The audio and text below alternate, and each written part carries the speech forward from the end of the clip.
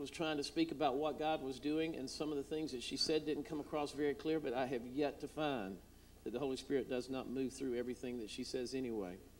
She said in that thing something that bothered me a little bit.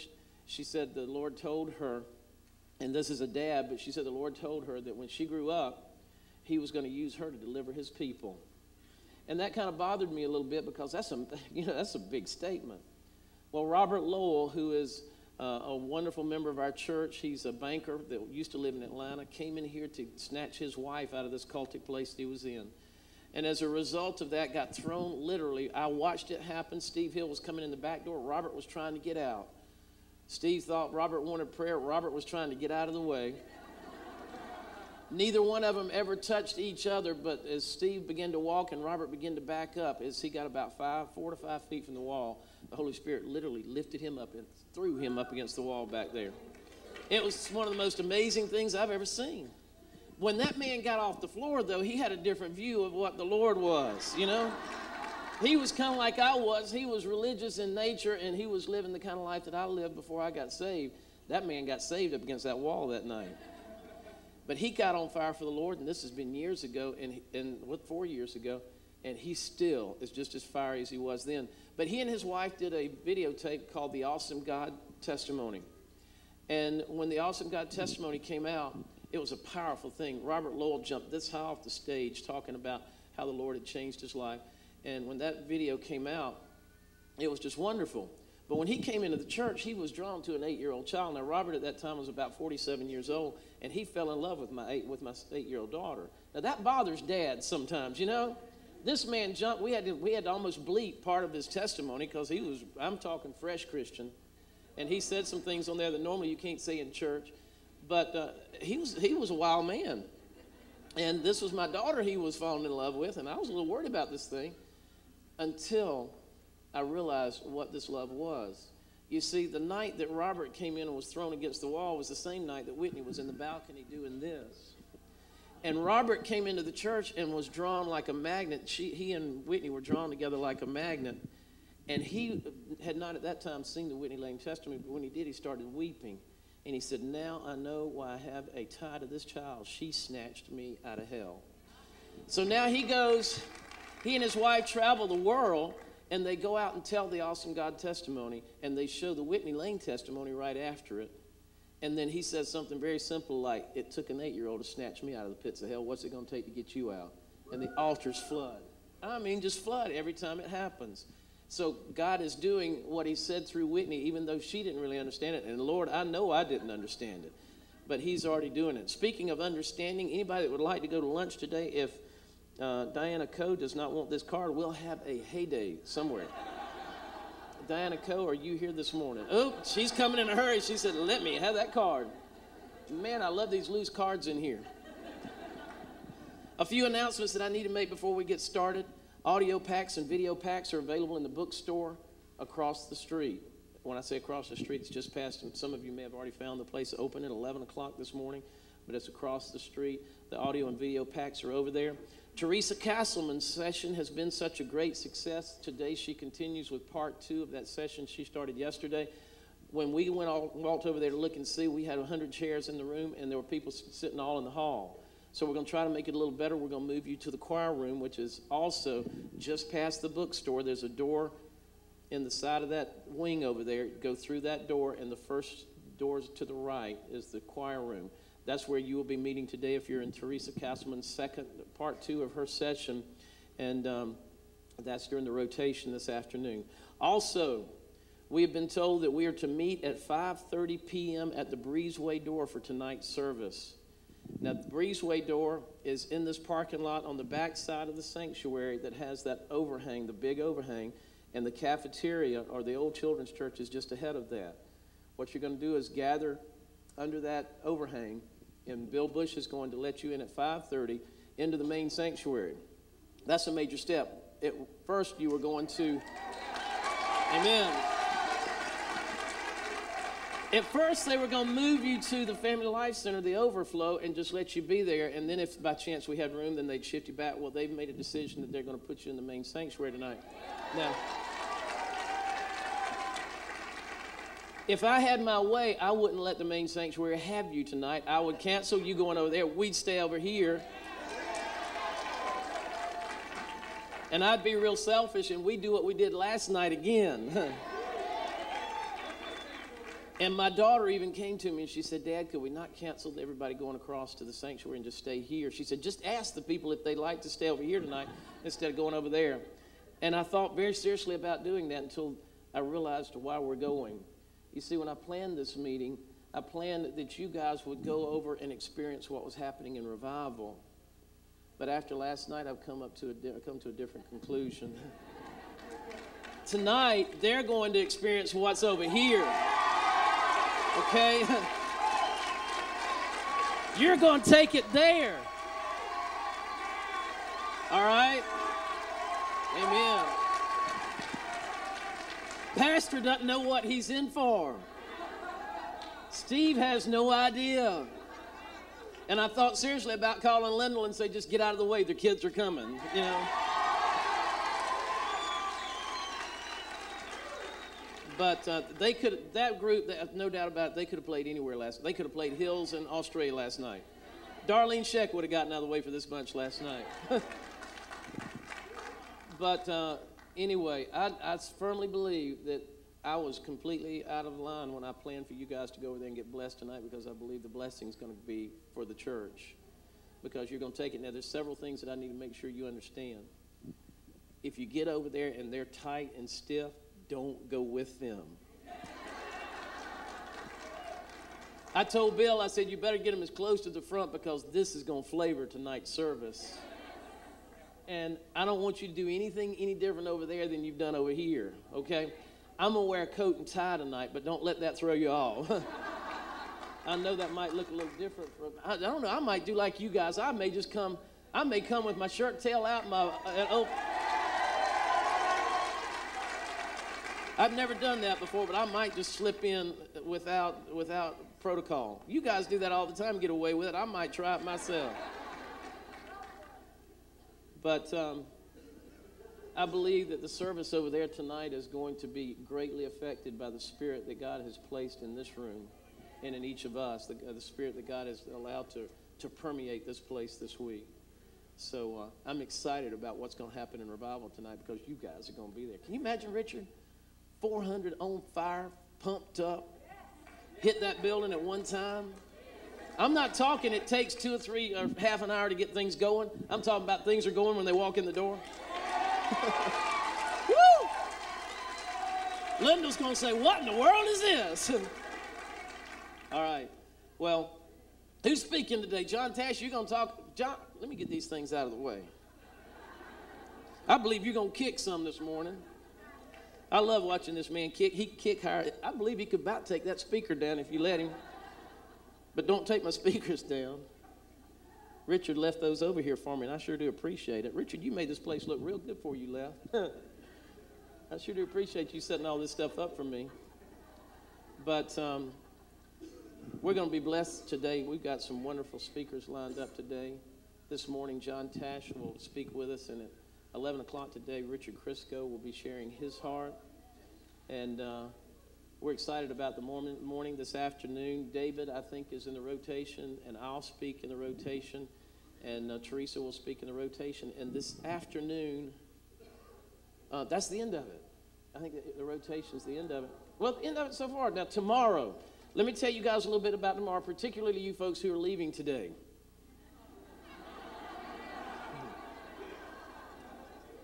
We had no idea what tomorrow was going to be. You notice we said closing service and commissioning. But when I put that down there, I said, I don't know what it is, but it looks good. I think Richard used that one time, and I copied it off of his paper, but I had no idea what it was going to be. But my mechanic is a visionary. God gives him visions, and I'm going to try to get him in here tomorrow. He may have to come in here with grease all over his clothes and stuff, because he works on Saturday morning. And I'm going to try to get him to come in and share. If not, I'll share for him. And then there's a dear lady that came into our children's church a few weeks ago that gave a word that will just shake it'll just turn you upside down. And I'm going to try to get Tammy to come in and speak.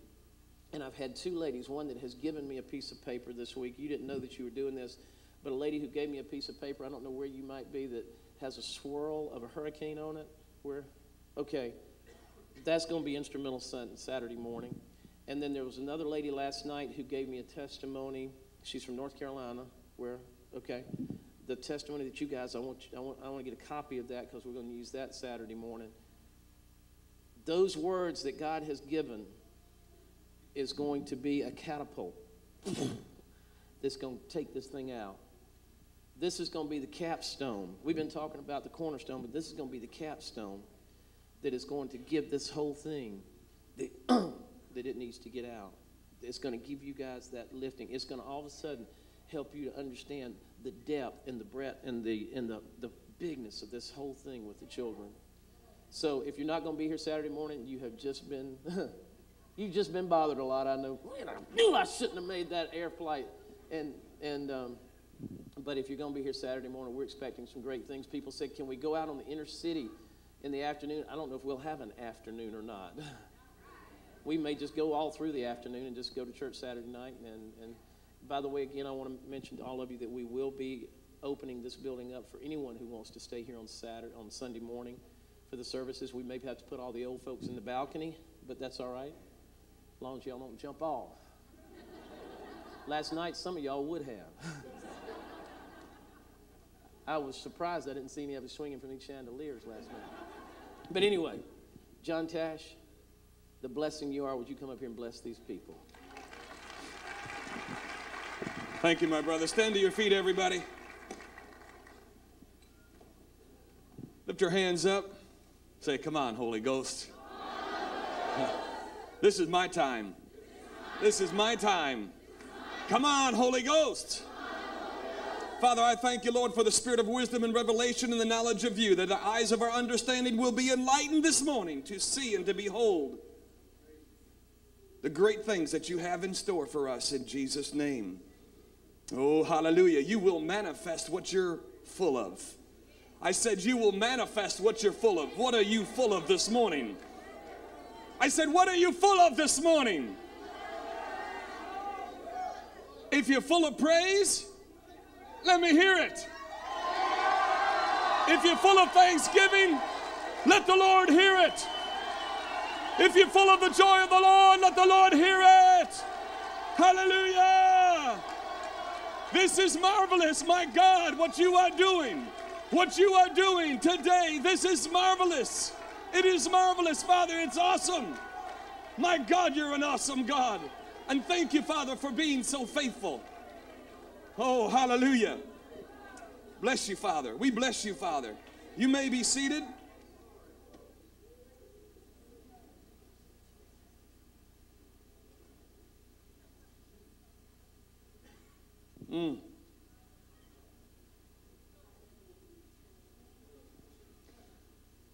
We're living in awesome times.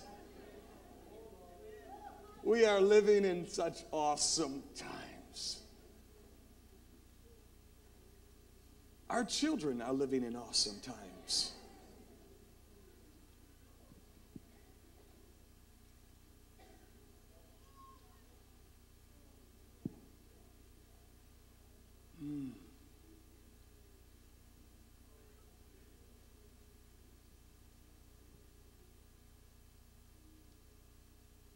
Ladies and gentlemen, I declare to you today, you are not a glorified babysitter.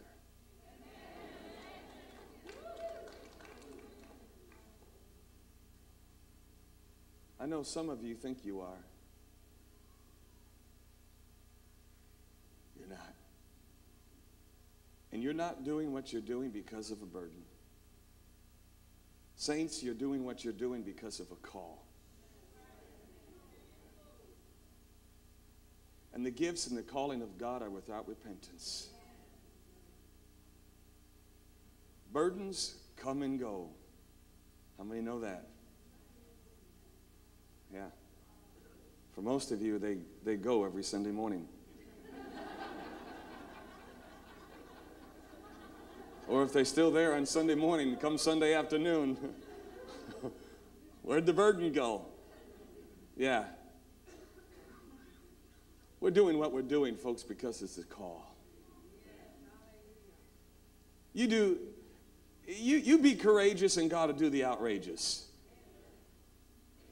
Just go for it. A little girl was walking down the street one day, and she was eating a great big huge ball of cotton candy.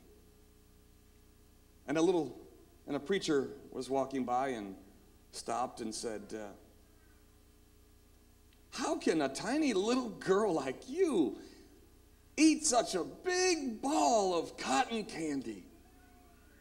And that little girl looked up at that preacher and said, sir, I'm a lot bigger on the inside. We have got to take the limits off of our children. We have got to take the limits off of God. And we've got to take the limits off of ourselves. We've got to do it. For some, I mean, it takes a whole bunch just to get their hands out of the pocket. For some people, it takes a whole bunch just to get your arms lifted up, your hands lifted up in praise. Let's do that again. Let's just practice that. You know what that means right there? You know what you're doing? Do you see the position of your hands, folks? Do you see the position of your hands? What position is that? It's the I surrender position. What are you saying? You're saying, God, everything that I have is yours. God, peel layers of flesh off of me. Peel them off, God. You see, folks, it's after we surrender, we can do this. Are you ready? Turn our hands around in this position. Go ahead and try it. But first we have to surrender. When we surrender, then we receive. When we surrender, then we receive. We teach our children as you're entering into the presence of God, boys and girls, surrender all. And it shouldn't take a lifetime to surrender, should it? It's after you surrender, then you can turn your hands around in the I receive position. You see, I mentioned it the other night, so often we want God to touch us, touch us. Touch me, God. Bless me, God. And God does want to bless us. But have you ever tried touching God? Have you ever tried going to God and not even asking for a thing? Just kind of hop up on his lap. I remember when my daughter did that. The first thing I said was, okay, Nicole, what do you want? And to my surprise, she says, Daddy, I don't want anything. I just want to let you know that I love you. Melt. What do you want, daughter? What do you want? Do you want the moon? I'll give you the moon. When we go to our daddy God and we jump up on his lap and just put our arms around him and say, Daddy, I love you. Don't you know that melts his heart? Oh, yeah. I remember the times. I'm going to get a little transparent here, but I remember the times I would come home from the office at church, sit down at the dinner table, and my wife would begin to eat. My wife would begin to describe to me her experiences with God during the day. With tears running down her face, she says, you see that brown chair in the family room? Jesus sat there today. Tears running down her face. And I sat on his lap For 2.5 hours, we just talked. And he ministered to me. I ministered to him. And I'm eating. And the thing that I'm thinking about, this is a woman thing. Sitting on the lap of Jesus. These tears all the time. This prayer and intercession thing is for the women. I'm in the ministry. I've got people to see and places to go. Let her pray for me as I keep the ministry going.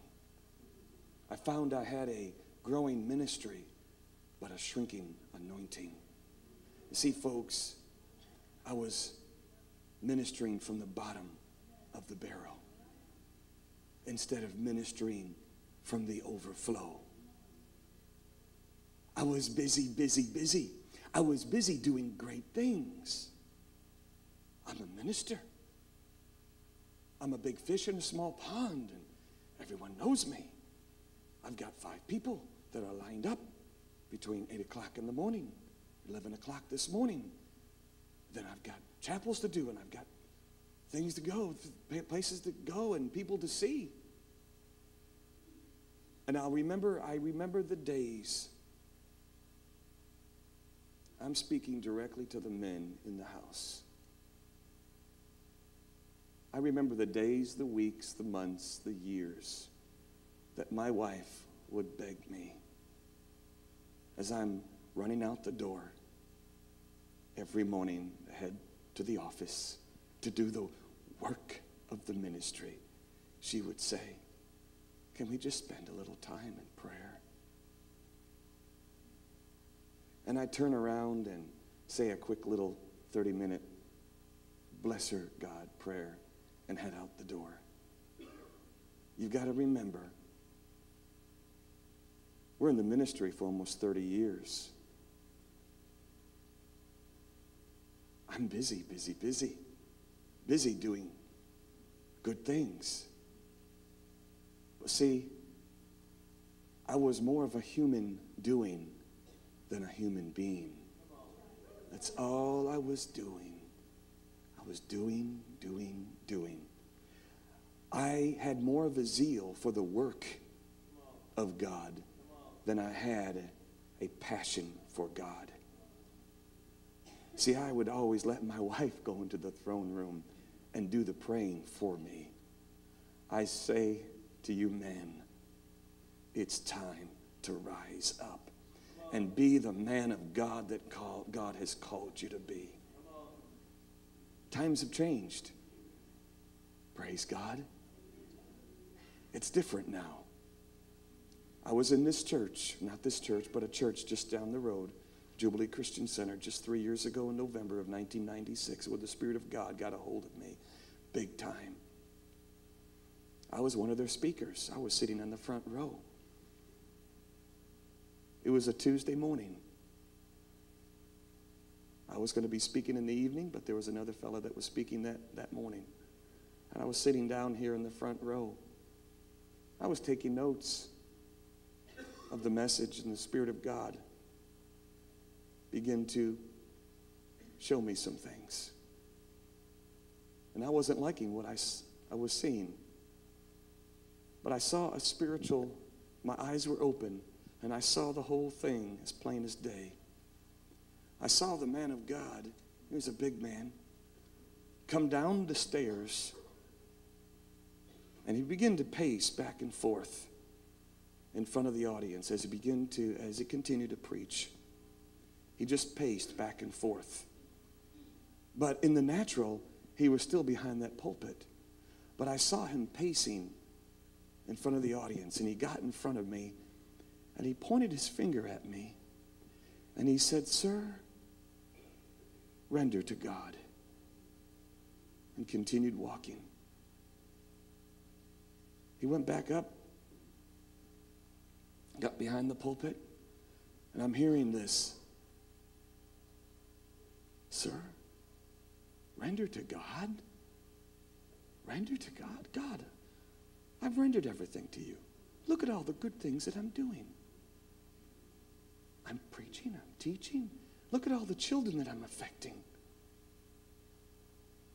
I'm going to countries around the world. God, I'm a good person. And I saw the man walk down the stairs again, begin to pace. And he got in my face this time. I mean, he got in my face and pointed his finger at me. And with a voice of authority, he said, "Sir, render to God." And I began to tremble on the inside. Something in my stomach. I mean, I've never had that before. And then tears started welling up in my eyes. I've never done that before. For 20-some years, my wife has never seen me cry. Because it's a man thing not to cry. And I'm sitting on that front row, and she's to my left. And I'm going like this. And I'm hearing these words, "Sir, render to God. Sir, render to God. Sir, render to God.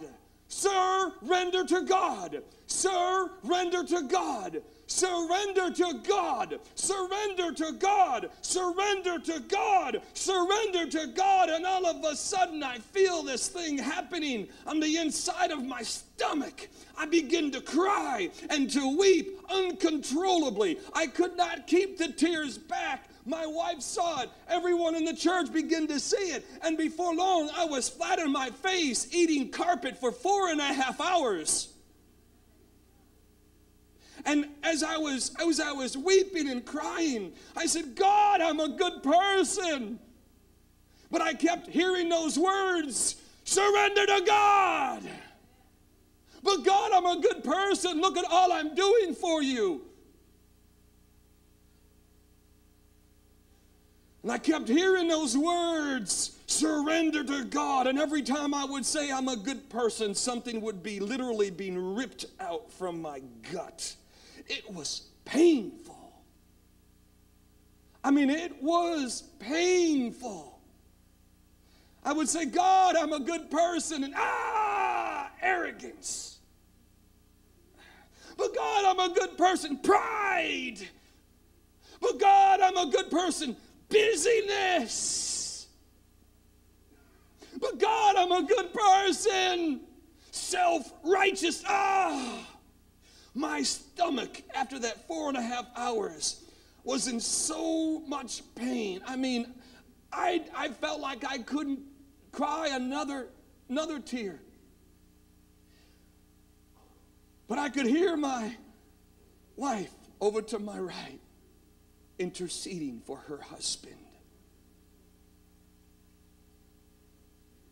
You see, I was so busy, serving, working, doing this, doing that. For almost 30 years.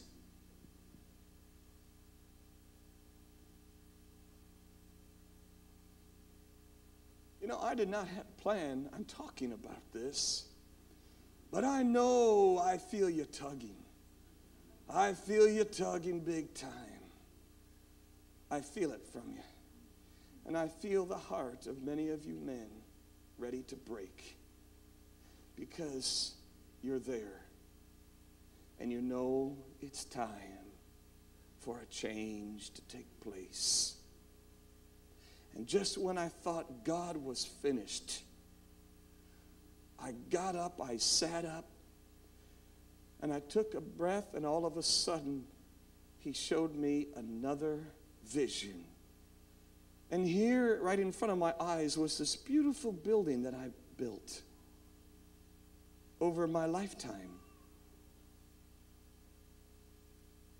And over to the right of that building was a bulldozer. And I could hear this thing. It was on. And it was running. And it was coming toward my building, my life. And all of a sudden, I began to cry out even more. God, no, no, no. No, don't do it. God, don't do it. God, don't do it. I saw that bulldozer, and it would not stop. It would not listen to me at all. And it came to my life, my building, and totally demolished it right down to the foundation. And he said, son, you're starting over. But this time, it's not going to be a labor in the flesh. It's going to be a labor in the Spirit of God. And it was at that time, oh, yeah. I tell you something, for 2 months after that, I did not have one meeting. I didn't want one meeting. I didn't go anywhere for 2 months. I stayed home. You know what I did? I had such a feast.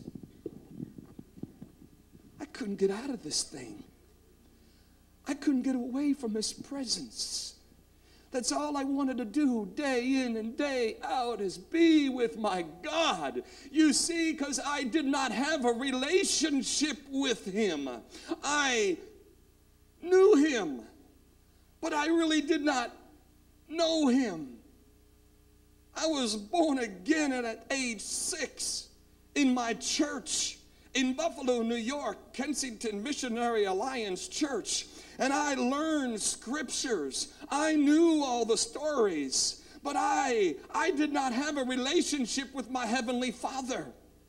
I would preach and teach, touch many lives. But I didn't have a relationship with my Father. For 2 months, I spent in the presence of my God, fasting. You know what I fasted? Work. Because I had to always be doing something. I always had to be going here and going there because there were so many people to reach. Oh God, there's a hurt and there's a dying world, and God, you've called me to save them all. But what I was doing, ladies and gentlemen, I was ministering from the bottom of the barrel, always crying out to God, God, I want your anointing. God, let the revival rain fall. God, let the winds of the God Spirit begin to blow. Man, I was, before this time, a miserable Christian. And I believe there's people in the house here today, you are miserable.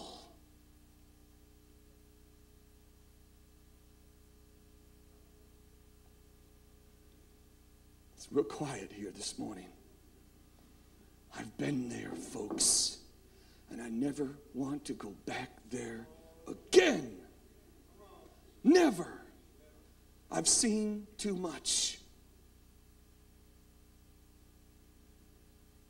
The Spirit of God says, son, you will never go behind a pulpit again unless you're ministering from the overflow. And from that moment on, I haven't. Oh, it hasn't been easy. It hasn't been easy. But I'm talking about men and women that have such a hunger and thirst, my brother, for God. A hunger and thirst. You know, I saw it when I went to Russia for the first time back in 1995. I was ministering to about 600 people that traveled from 6-7 time zones away just to hear the Word of God. I mean, they didn't have a Bible in their hand. They had a page of the Bible. And they hung on to it like a piece of gold. And after I got finished ministering, literally, this is what happened. I had dozens of people that would come up.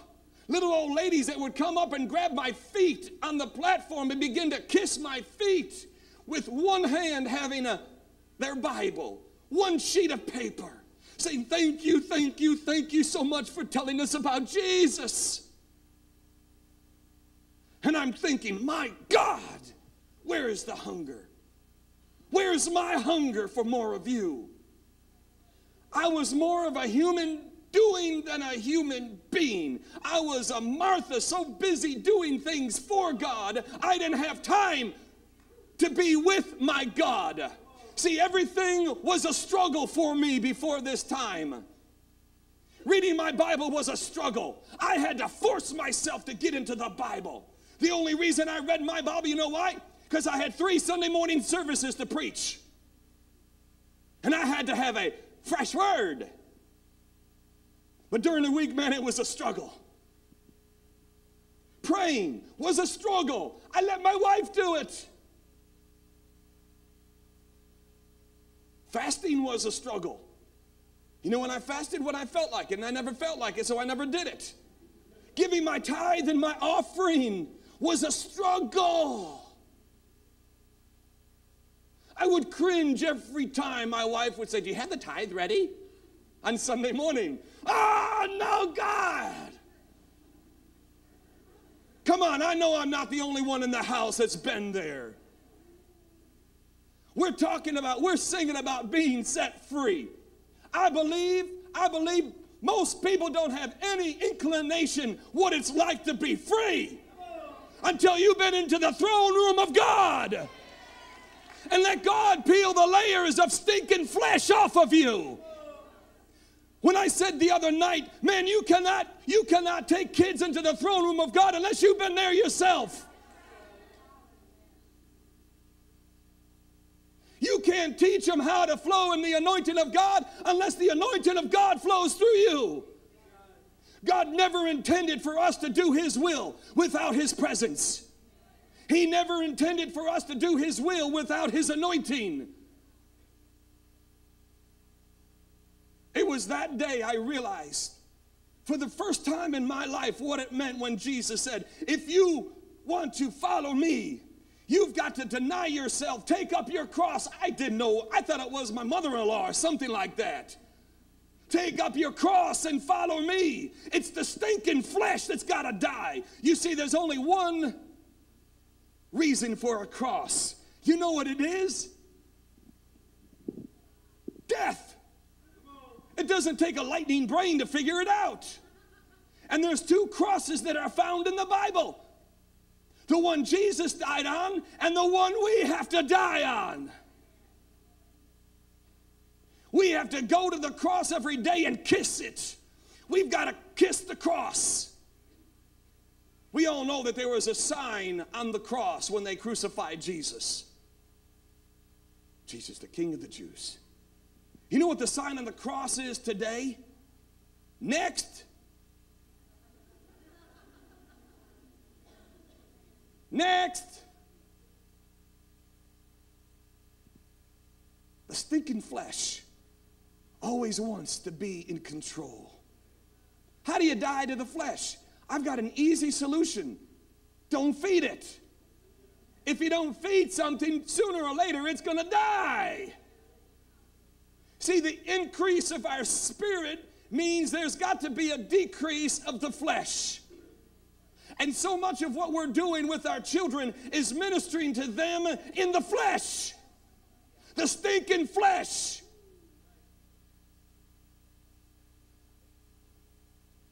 My God, you can go back to your churches and you can get out your curriculum and you can say, well, I've been to Brownsville where there's a revival happening. Well, if it's not happening on the inside of you, if you're not willing, sir, to spend time in prayer with your wife and your children every day, it will never happen in your church. I had to apologize. I'll never forget that January evening in 1997. Remember that evening? Were you there? I had to apologize in front of everybody for my lack of prayer with my wife. And I want to tell you something. Since that night, I've been totally set free. Totally set free. And I pray for my wife every day. No matter where I'm at, what part of what nation of the world, I'm always on the phone with my wife. I just talked to her on the way here and prayed with her, prayed for her. And that's what we need to do with our families. It'll never happen in your classroom unless it's happening in your home. Where's the next revival going to take place? in our home. Where is the hardest place to be a Christian?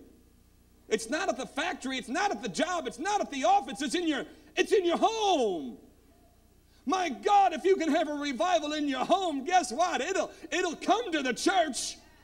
It will come to the church. That's why God has instructed us to build a family training center where we can train the entire family, where we can take children at a young age and equip them to do the work of the ministry, to train them in the fivefold ministry gifts at a young age, and then give them a platform and say, now teach, for the Spirit of the Lord is on you and has anointed you to preach the gospel to the poor, to heal the brokenhearted, to preach deliverance to the captives, the recovering of sight to the blind, and to set at liberty those that are bruised, to preach the acceptable year of the Lord. And these signs shall follow the preachers. And these signs shall follow the grown-ups. No, it doesn't say that. And these signs shall follow them that believe. That is why we've got to take the limits off of God, take the limits off of yourself, take the limits off of your children, and release them to do the work of the ministry. We have got to train them at a young age. But they'll never be trained unless you're disciplined. If you cannot find a time every day to spend time with your Father God, then you are too busy. You are a Martha. When Martha said in Luke chapter 10, Jesus, get my sister to help me. Now Martha was doing a good thing. Not everyone invited Jesus into their home. And Martha was fixing a wonderful meal. And what was Mary doing? She was doing the thing that was needful, the Bible says. She was doing the one thing Jesus said that was needful. But Martha was cumbered about with many, many problems. She was so busy.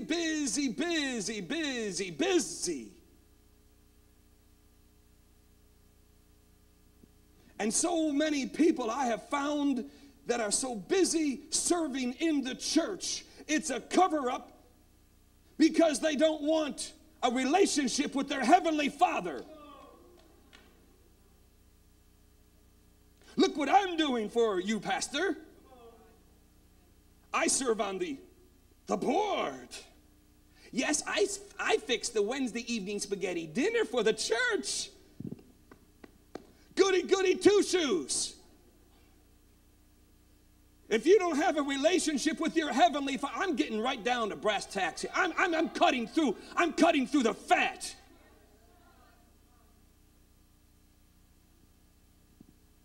While we sit down in our comfortable little chair thinking we're just so spiritual and such a goody Christian, meanwhile our kids are going to hell.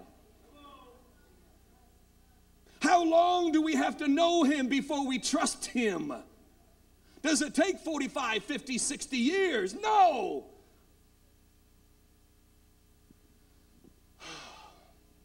Lift up your hands toward heaven. Father, seal this thing. Seal this thing. Seal this thing, Lord. I've spoken what you want me to speak, Lord. Seal this thing. My God, do whatever you need to do. But I'm asking you, God, to do it quickly because time is running out. For 2,000 years, Jesus has been pursuing His bride. Now it's time He is requiring His bride to pursue and to chase after Him because God is no longer satisfied with distance.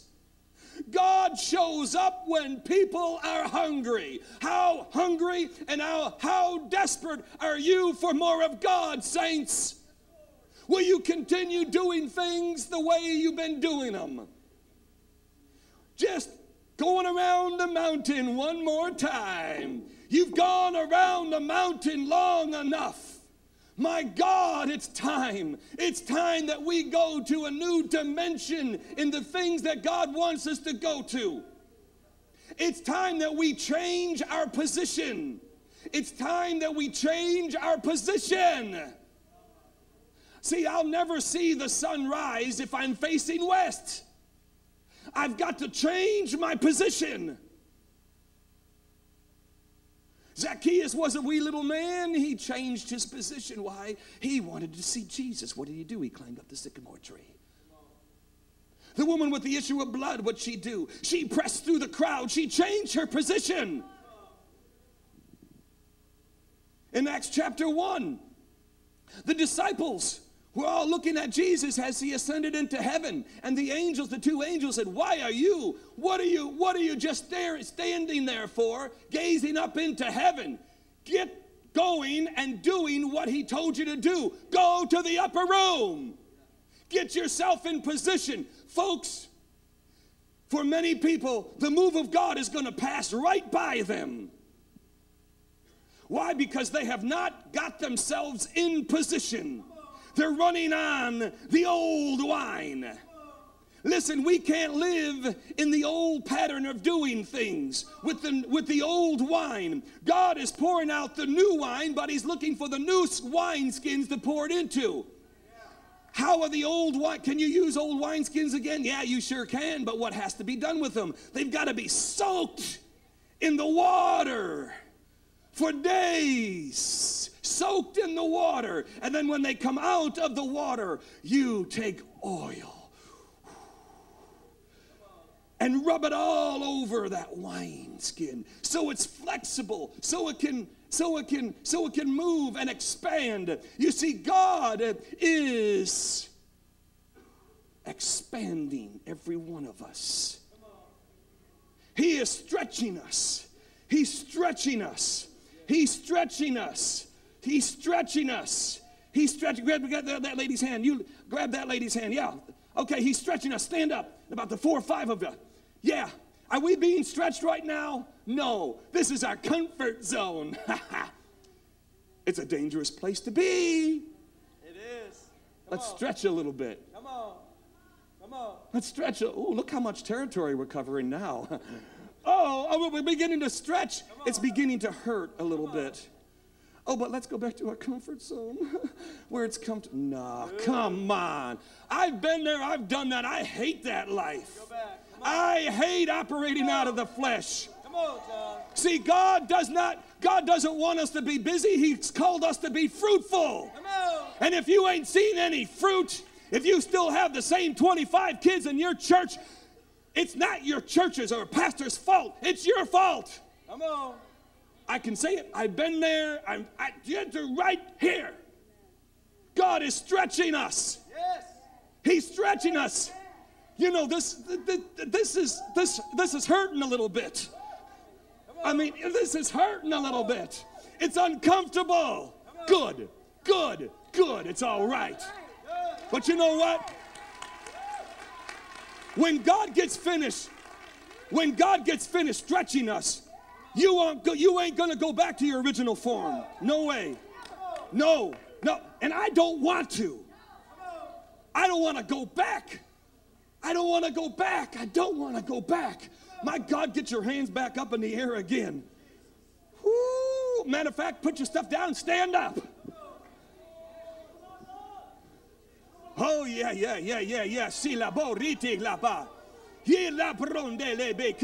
Come on, Holy Ghost. Come on, Holy Ghost. I refuse to go back to the place where I've been. I've got to go forward. I cannot go backwards. My God. Get us out of our comfort zone. Oh, yeah.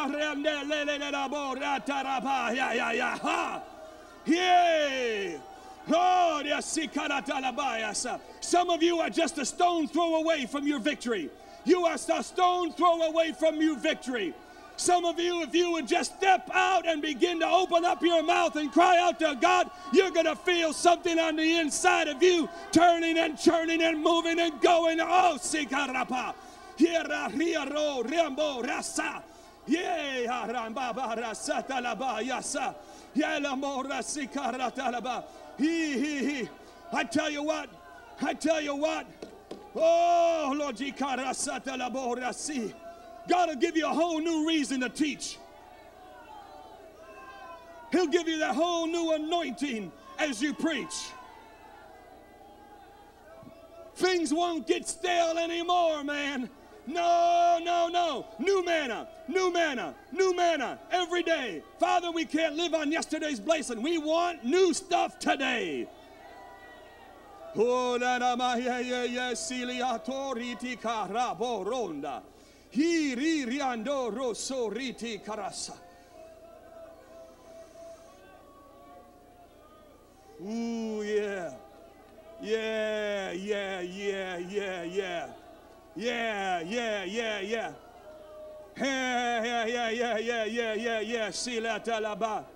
See, you can't cast out flesh.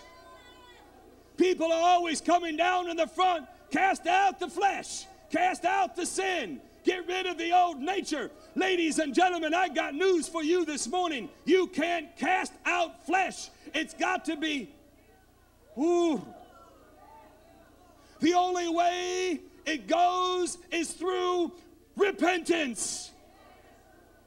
If my people which are called by my name shall humble themselves and pray and seek my face and turn from their wicked ways. Who's he talking to? My people doing wicked things. My people doing wicked things. If my people will get rid of and repent of the wicked ways, then will I heal their land. Oh, Yashilabo Ritelaba Risi. Oh, the Spirit of God is speaking expressly this morning to every one of us in the house. This is time, this is the hour, and this is the season, my God, where things have got to change. Ooh, yeah. My God, this is exciting. Ooh. Oh, yeah, it's exciting. But it's scary, God, it really is. Ooh. Oh. It's scary to lose half of your life. But it's the most wonderful thing in the world when you let the Spirit of God just take control. My God. Oh, yeah. See. Oh, ratalabaya, see. Let that rumbling continue. I'm going to ask you to sit down. Go ahead and sit down, but don't be sitting down in the spirit. Don't you dare sit down in the spirit. No. Stand back up.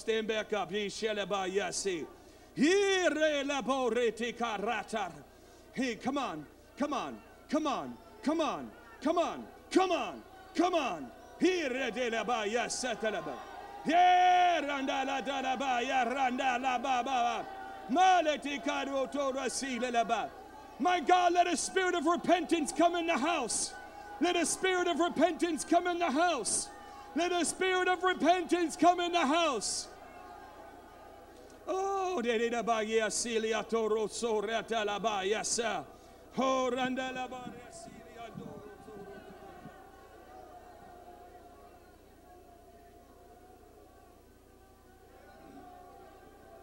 Oh, yeah. Yeah. Let the banners fly. Oh, yeah. Kirandeleti la pareti krasa. Let the intercessors begin to pray. And that means more than just the women. Let the intercessors. Let the army of men, intercessors, begin to cry out to God.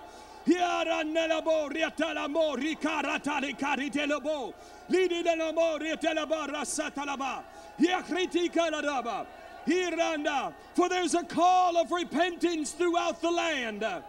This is all God's part of God's last day plans.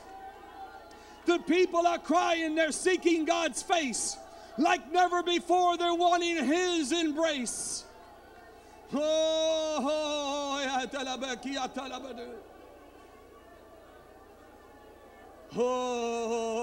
yeah.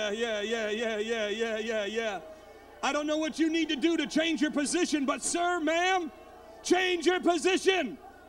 Change your position. Change your position. For some of you, it might be a rotten attitude that you just need to get rid of. For some of you, it's a critical attitude. Change your position and change it now. Slow obedience is no obedience. If you can't obey God in an atmosphere like this, you'll never be able to obey God out there. Come